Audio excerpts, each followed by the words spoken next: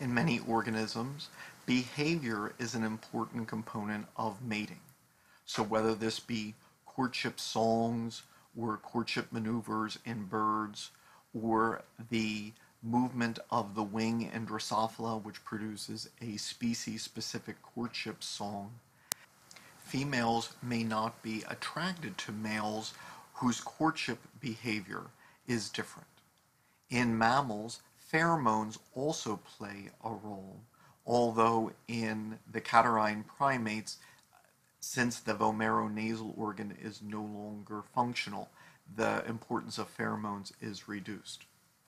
We simply do not know enough about fossil humans to know whether behavioral differences and maybe cultural differences played a role. So, for example, Homo naledi is known to have buried its dead in caves.